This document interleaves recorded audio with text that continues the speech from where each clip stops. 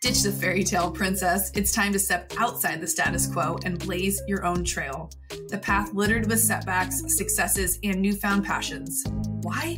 Because when you break away from the script, you start to pursue a life by choice. One that is all yours. Live unscripted and rewrite your life. Ooh, today's quickie is going to be good. I promise you that.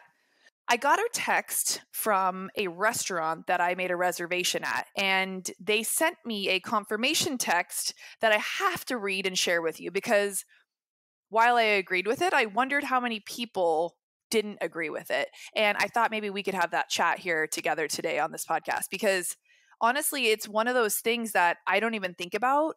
And I wonder if it's something that may be holding you back in your life and your business. So find yourself in the story and see if you can't connect with the message I'm trying to share with sharing this with you.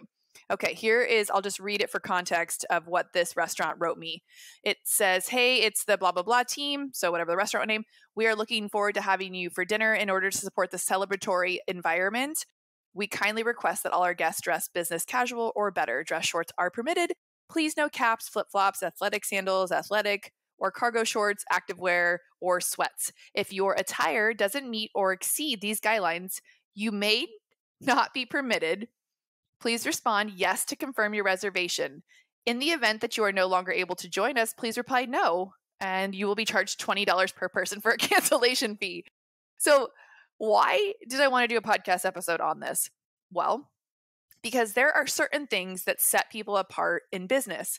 And I think we are now in the era of casual, right? We've got this huge break from the shutdown and closure, and so many people are getting to work from home, meaning, casual on the bottom, work attire on the top, whatever that looks like for you. And maybe you're not. Maybe you're back to work in person and you don't get the choice of wearing sweatpants to work and no bra.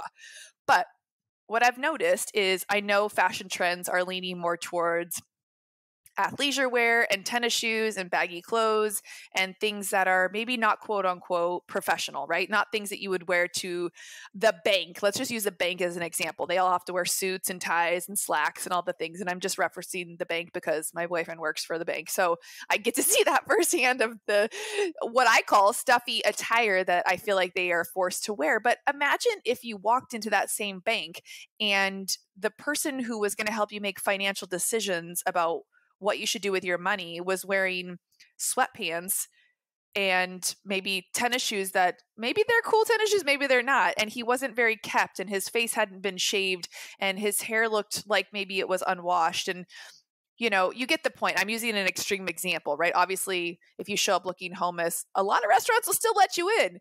But it is the notion that if you want to become the person, we've got to step into that version of the person. And so a lot of you are looking to up-level your life, your business, make changes when it comes to how you're showing up every single day. And whether that's health and fitness goals in the beginning of the year, like we are now, or if it's just in the way that you want to be perceived, even by yourself, right? Because how good do we feel when we put on a nice face of makeup, we do our hair, and we put on an outfit that we just feel like $1 million in? You straight up feel like you could take over the world. You feel 2 inches taller. It's just a feeling. And I don't even think I have to elaborate on that anymore.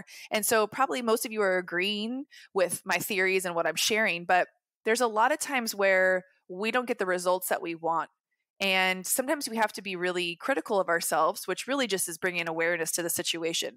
What version of ourselves did we show up in order to do the thing? And so what's cool about using, dressing nice as an example is, are you doing things too casually to grow and scale your business at the high level maybe you want to do? Are you showing up too casually in your relationship hoping to have a high level partnership? Are you not showing up high level enough as a parent and just casually parenting? I mean, see how you can use this analogy kind of for anything? What would be the equivalent of putting on a suit for a meeting, right? What version of you would you have to show up in order to have that conversation, that meeting, that talk? If you want to be a high level coach, if you want to have an amazing podcast, do you think dressing the part, meaning getting prepared for that podcast episode, putting in time and effort to really make it known that you did what was needed in order to bring the best version of yourself out. So I know this is a weird example, but I also feel like it is so relative to the times, meaning with the casualness of texting and emails not even being proper form anymore. Before, when you got an email, it was very formal. It was like, dear so-and-so, comma, proper spacing, paragraph, and then sincerely or something, some sort of like proper finish. Now we write emails all the time with 3-letter words like LOL and thanks. You can't even write the whole word thanks, right? Not thank you. You got to put THX. So where are you showing up maybe a little too casual in order to get a high-level result? How could you possibly be putting out a high-level thing in order to get a better result? So I think this is a perfect opportunity at the beginning of the year to take a good hard look at the way that you are showing up, and is it resulting in the things that you say you want, with the better relationships with people and the high level of way you run your business and the way that you're attracting new clients and speaking to them. You know, when you put out low level energy or I'm not trying that hard energy, you're going to get back that same energy. So why don't we all challenge ourselves to embody that highest version of ourselves? What does she look like? How does she act? What does she say? How is she showing up? You know, being really responsible for the energy that you bring into a room rather than waiting to be responded to, right? You start with that. So I think that looks like, you know, leaving your shit at the door when you walk in to the office. It's when you're coming home from work, possibly leaving all that bullshit at work and coming home and allowing your family to have the best version of you and the best experience with you. I mean, how much more are you going to enjoy that versus bringing all that shit in the door with you? So I think having these hard conversations, even with other people in our lives, if they're, say, our spouses or our partners, even a boss that maybe shows up that's not as high level as you would like, we sometimes need our leaders to do that for us and in our community. So how could you have that empathetic, hard conversation with somebody saying, hey, I need you to show up as a better version of yourself in order for me to do the same, right? So I think food for thought. I think this was a great topic and subject to like bring to your awareness. And I hope if you're out for your walk, or maybe you're taking a shower, or maybe you're folding laundry or driving to work, what's that high level version of you that you can show up with today to feel more in control of the energy you're putting out there, right? Show up with that best foot forward. And if it has to be your business casual best, like let's just put that analogy on and tag me in that next moment where you feel like a bad bitch. I want you to take a screenshot of yourself or a selfie, and I want you to tag Unscripted, the podcast, and tell me what that vibe is that you're feeling when you're rolling out like that. I mean, there's no better feeling than that. And y'all know what I'm talking about. So girl, trust me when I say there is a next level version of you waiting to be unlocked, unleashed. And I can't wait to see her. So tag me, please, so I can give you that little hand clap back. Okay, I see you.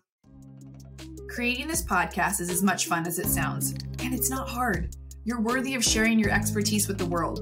So I've broken it down so you can start your own damn podcast in 4 weeks or less. Head to the link in the show notes to start now.